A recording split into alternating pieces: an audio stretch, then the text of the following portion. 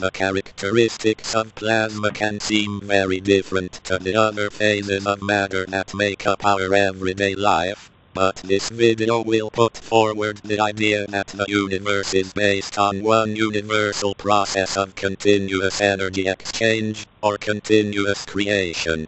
This process is unfolding with the spontaneous absorption and emission of light photon energy with each new photon-electron coupling. Plasma is based on the same universal process of energy exchange. The only reason why it seems so different is because the electrons are not bound to the atoms in plasma.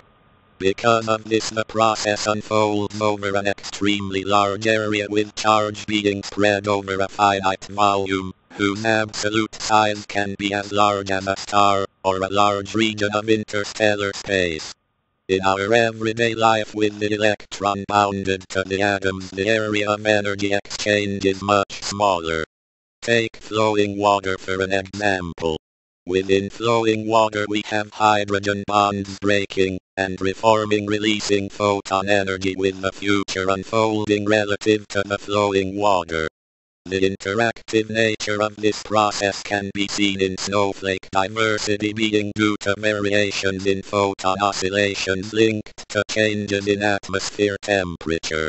This forms an infinite variety of snowflake diversity with no two patterns of snowflakes being the same in the entire world.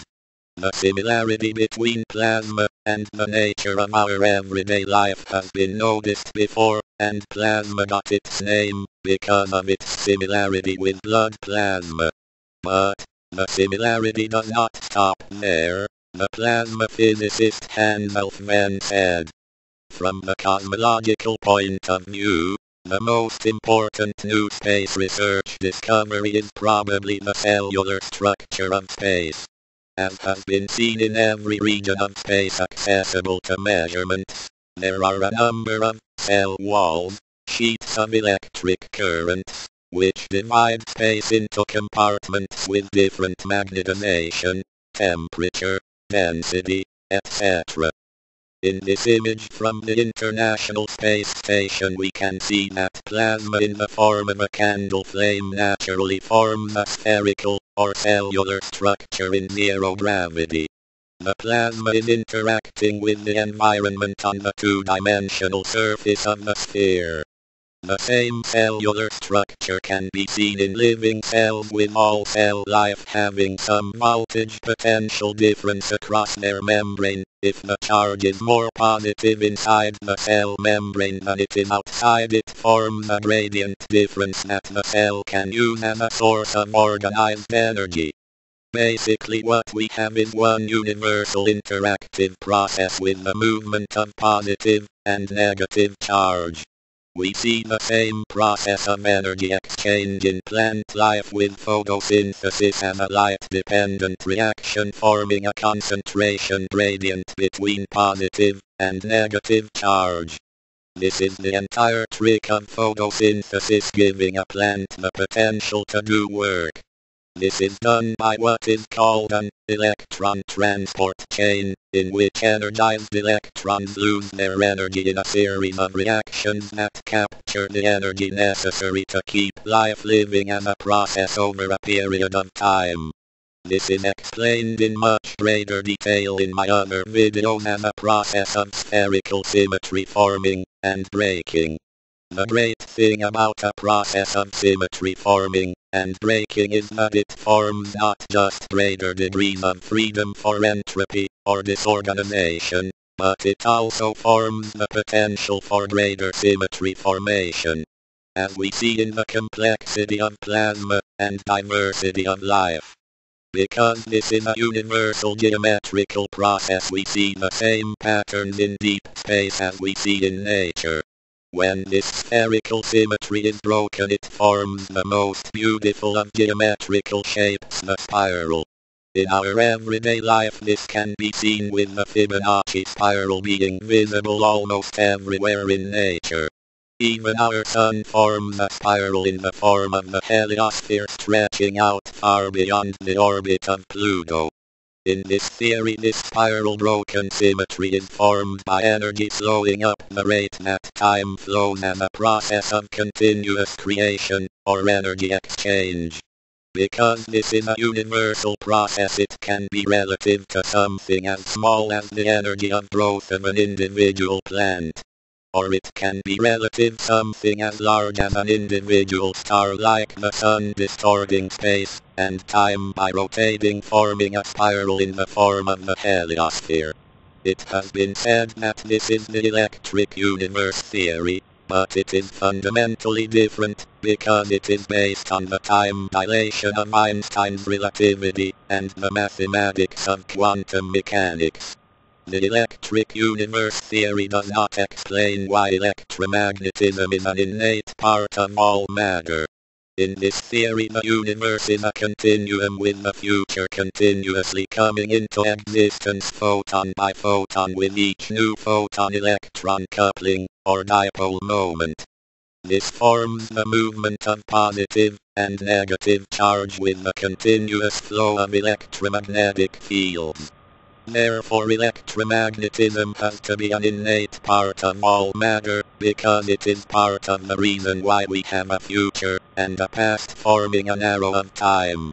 The light photon of quantum mechanics is the carrier of electromagnetic fields, and electrical potential is linked to the future potential within each individual reference frame.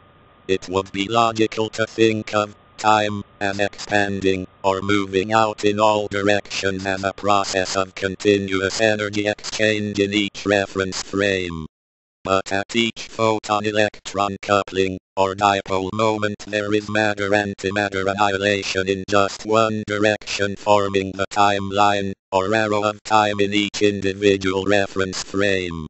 The great inventor of AC current, Nikola Tesla, said that the day when we shall know exactly what electricity is will chronicle an event probably greater, more important than any other recorded in the history of the human race. This theory agrees with him, because it is electrical activity in the brain that forms conscious awareness. By dumbing down consciousness to the level of electrical activity in the brain that is aware of its own electrical potential, this theory can explain conscious awareness as the most advanced part of this universal process. By doing this, we can place each individual in the center of their own reference frame as an interactive part of this process that we comprehend as the passage of time. With a past that has gone forever, and a future that only exists in the form of a probability function, or quantum wave particle function. Therefore only the moment of now is real, with each individual being able to look back in time in all directions from the center of their frame of reference at the beauty of the stars. It is this personalization of the brain being in the moment of now, in the center of its own reference frame, that gives us the concept of mind. With each one of us having our own unique personal view of the beauty and uncertainty of life. We have an interactive universe at all levels of creation, with plasma truly being the blood of the universe, linking intergalactic space between the galaxies with the universe fizzing and cracking with electrical potential. To the potential of our everyday life, with the wave-particle duality of light acting like the bits, or zeros and ones of a computer. This forms a blank canvas for life to form its own future relative to its position, and the energy and momentum of its own actions. For this process to be totally universal, gravity has to be linked to the probability of quantum mechanics, and the uncertainty of everyday life. One of the great misconceptions of science is that mass is the source of gravity, but this is not so. Energy and momentum are the source of gravity. This theory takes this to its logical conclusion, explaining gravity as a secondary force to the electromagnetic force. This can be seen mathematically, with both electromagnetic force and the gravitational force sharing the inverse square law. In this theory Newton's apple does not fall to the ground, because of the downward force of gravity, but because of the upward momentum of electromagnetism, or light. Gravity is not a real force at all. Objects just free fall towards the greatest energy, because it has the greatest time dilation, or slowest flow of time. This can be understood, if we think of the universe as a continuum of continuous creation. The energy of the creative process will distort space-time by slowing up the rate that time flows, forming a vortex. This is a totally dynamic interactive process. An object will form its own space-time vortex relative to its energy and momentum. We have the equivalence principle between gravity and acceleration, with the energy that forms acceleration forming inertia in the direction that the object is moving as part of a universal creative process. The same interactive geometrical process can also be seen in Kepler's universal laws of planetary motion. In Kepler's second law, as a planet moves along its path, it sweeps out an equal area segment in an equal time. But the planet moves faster near the sun than when it is distant. So there is a form of geometrical symmetry, but the symmetry seems to be broken by the shape of the elliptical orbit. The fundamental geometry of this process is spherical, but the planets have broken this symmetry, forming elliptical orbits relative to their energy and momentum with varying speed relative to their distance from the sun. If the planet's orbits were circular, there would be no variation in speed, and we would have perfect symmetry in movement, space, and time.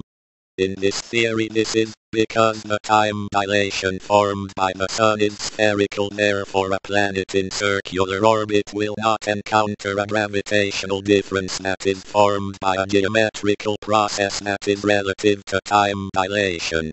The light photon of quantum mechanics is the carrier of the electromagnetic force, forming one universal process of energy exchange. This dynamic theory of gravity links gravitational potential, electrical potential, and quantum potential with the potential uncertainty of our everyday life.